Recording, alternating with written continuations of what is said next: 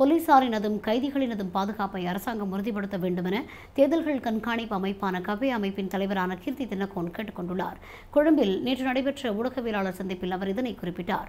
அங்கு தொடர்ந்து தெரிவித்த அவர், சிறைச்சாலைகளில் கைதிகள் கொல்லப்படுவது தொடர்பிலான பிரச்சினை நாட்டில் இன்னும் தொடர்ந்து கொண்டுதான் இருக்கிறது. போலீஸ், இராணுவம் மற்றும் ஏனைய குழுக்களினால் இவை காலாகாலமாக மேற்கொள்ளப்படுகின்றது. கைது செய்யப்பட்ட ஒருவருக்கு தம்மால் உகந்த பாதுகாப்பு அளிக்க முடியவில்லை என்றால் அந்த அரசே பலமிழந்த அரசாங்கமாகத்தான் கருதப்படும். கைது செய்யப்படும் கைதி ஒருவருக்கு உரிய பாதுகாப்பை வழங்குவது மனித உரிமை ரீதியாக உலகில் உள்ள அனைத்து அரசுகளும் கடைபிடிக்க முக்கியமான ஒரு பொறுப்பாகும். ஆனால் இலங்கையானது கடந்த 3 தசாப்த காலமாக இதனை செயல்படுத்தாமல் தான் இருக்கிறது. ஐக்கிய தேசிய கட்சி காலத்தில் சிறைச்சாலையில் வைத்து கைதிகள் கொல்லப்பட்டமையை விமர்சித்தே சந்திரிகா குமாரதுங்க 1994ஆம் ஆண்டு ஆட்சிக்கு வந்தார். இதனைத் தொடர்ந்து 2005 வரை பல அரசாங்கங்கள் மாறினாலும் சிறைச்சாலையில் கைதிகள் கொல்லப்பட்ட சம்பவங்கள் மட்டும் முடிவில்லாது காணப்பட்டதுடன் இதுவரை இதற்குரிய முறையில் விசாரணைகளும் மேற்கொள்ளப்படவில்லை.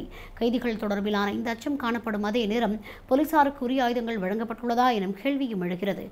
ஏனெனில் மாத்தறையில் கடந்த சில தினங்களுக்கு முன்னர் போலீஸ் அதிகாரி ஒருவர் கொள்ளையர்களால் கொல்லப்படும் போது அவர் எந்த ஒரு ஆயுதமும் இன்றியே காணப்பட்டுள்ளார். நாட்டில் கடந்த காலங்களில் தான் இவ்வாறான அச்சமான சூழ்நிலை காணப்பட்டது. இனிமேல் அச்சமின்றி வாழ முடியும் என்று நல்லாட்சி அரசாங்கம் கூறியிருந்தது. எனினும் தற்போது அந்த நிலைமை மாற்றமடைந்து விட்டது. இவை ஜனநாயகத்திற்கு எதிரான செயல்பாடுகளாகும். இதனை கட்டுப்பாட்டிற்குள் கொண்டுவர அரசாங்கம் உடனடியாக நடவடிக்கை எடுக்க வேண்டும் என்று தெரிவித்தார்.